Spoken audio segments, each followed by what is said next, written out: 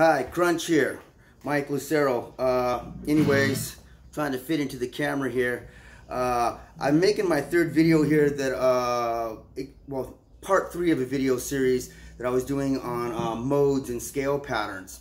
And if you saw my other 2 videos, then you'll understand what I'm talking about. But basically there are 7 modes and 5 scale patterns, and scale patterns are used basically to describe everything in music. All music theory derives from scale patterns. But the very first pattern would be the G major or the Ionian mode, which is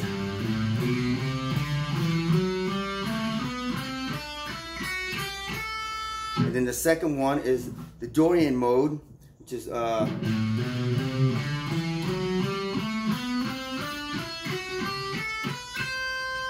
and then the third one, which is the Phrygian mode.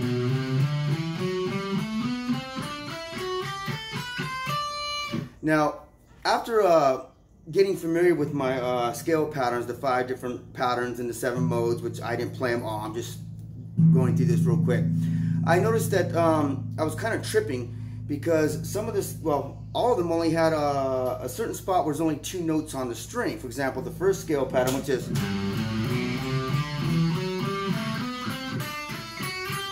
so you have 1, 2, 3, 1, 2, 1, 2, 3, 1, 2, 3, 1, 2, 3, 1, 2. And same thing with the Dorian mode. 1, 2, 3, 1, 2, 1,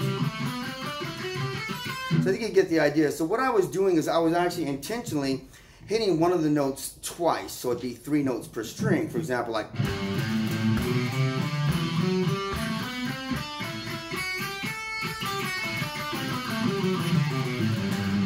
And what that does is that it creates some smoothness. Now, if you watch my picking hand, every other string, it's going to be down, up, down, up, down, up, down, up. So this string will start with the down, this string will start with the up, this will start with the down, this will start with an up. So it's like 1, 2, 3, 1, 2, 3, 1, 2, 3, 1, 2, 3.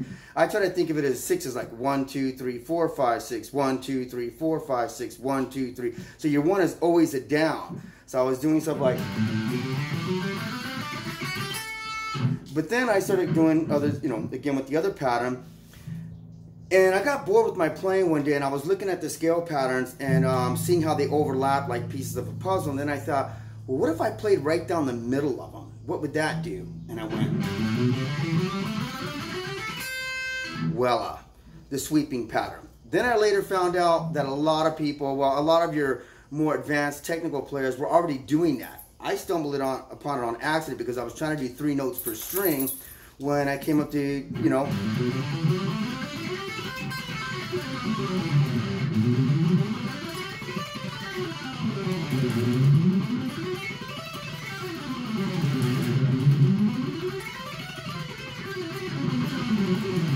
Now what I did on that last one is I just went.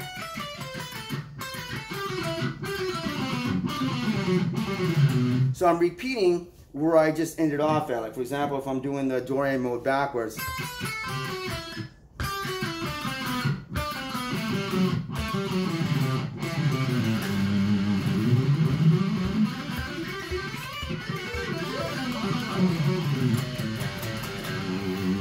So let me pause this for a second. So what I have here is a drawing. Sorry I'm not more technically advanced and I can't do all that cool stuff that some of all these other YouTubers do. But I'm showing you patterns 1, pattern 2, and then patterns 1 and 2 combined. And that's what I have right there. So take a look at that, freeze it, screenshot it, do whatever you got to do. And now here's the next group of patterns. You can see those and how I've combined them and played right down the middle of them. And here's yet another set, patterns 4 and 5, and so forth. And you can actually combine all of them, whether it be pattern 5 and pattern 1, pattern 2. But this is what creates 3 notes per strings, actually allows you to play higher on the neck, and allows you to pick better. I mean, pick faster, actually. Okay, so hopefully by taking a look at those patterns, like I said, you can screenshot them or do whatever you got to do. Maybe it'll help out And I'm not gonna explain too much because if you watch the first two videos, it will explain a lot more. So if you're just starting off with this video and you're not familiar with the patterns, you're probably gonna feel a little bit lost, but I'm just gonna assume you've seen those other two. So anyways, now another thing that I did that I got real bored of my playing with is, well, I used to do this thing called intervals of threes where you would go, then start with the second note. And basically what you're doing is you're skipping the one note in the pattern going to the next one. Then start with the second note, skipping the next note, going to that third one. So I was going.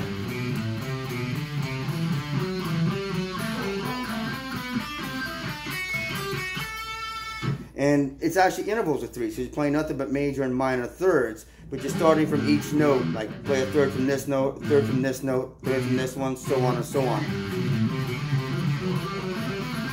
And then one time I decided, well, what if I just play every other note in the scale? And I came up with.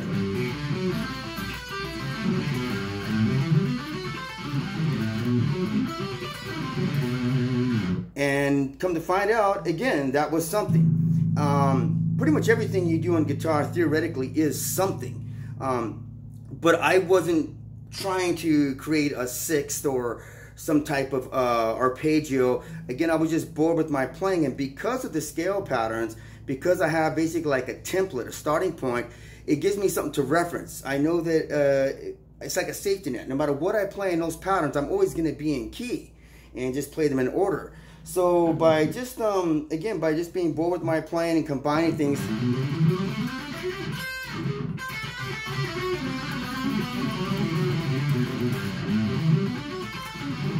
and you can even start in one spot, slide up and go the other way.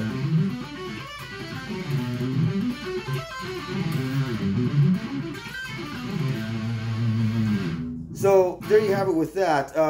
There's lots of things that you can do.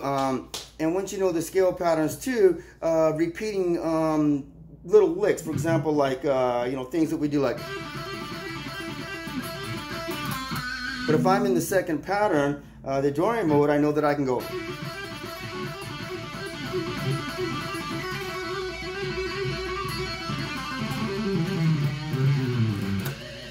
And I just do that little blues pentatonic in there.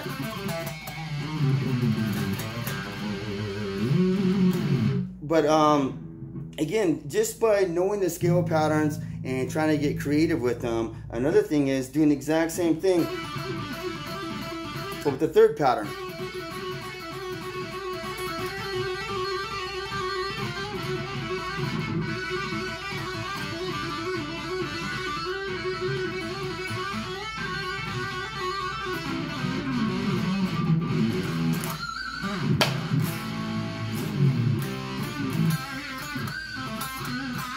And do the same thing down here.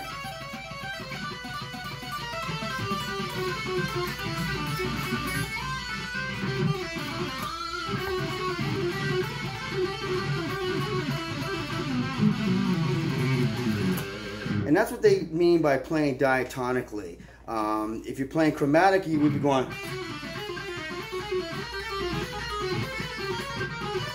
Which can sound cool too sometimes, but you don't usually want to go.